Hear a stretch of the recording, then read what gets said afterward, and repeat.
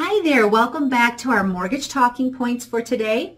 And we're going to be talking about budgeting today. So the first piece in budgeting that we need to do is sit down and write down all of your fixed expenses.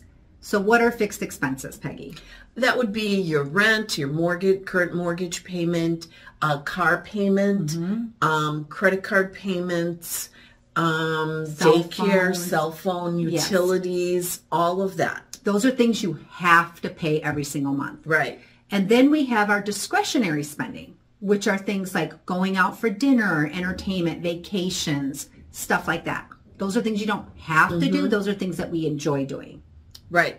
And we've included a link for just a real easy budgeting tool so that you can look to see what we're talking about. Absolutely. Where you're going to want to use this is, let's say you want to buy a different house, just hypothetically. Yeah. You want to move up in house, you're getting squeezed, kids are getting bigger, you just need more space or want something different. Right.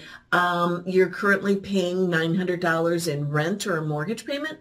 Yep. And you come in and tell us that you can comfortably pay $1,400 a month.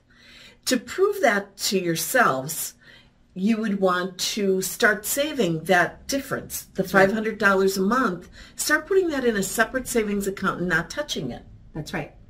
Always recommend that you put it in a savings account not attached to your checking account. That's right. Because it'll be real easy to just justify spending that money. And worst case is you've proven it to yourself that you can afford that increase in payment.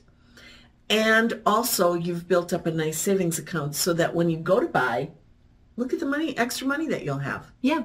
Yeah. And you're used to that payment. So that's a bonus, right? Yep. So there you go. That's our next tip, budget. And we'll see you next time. Yeah. Have a great day. Thank you. Yeah.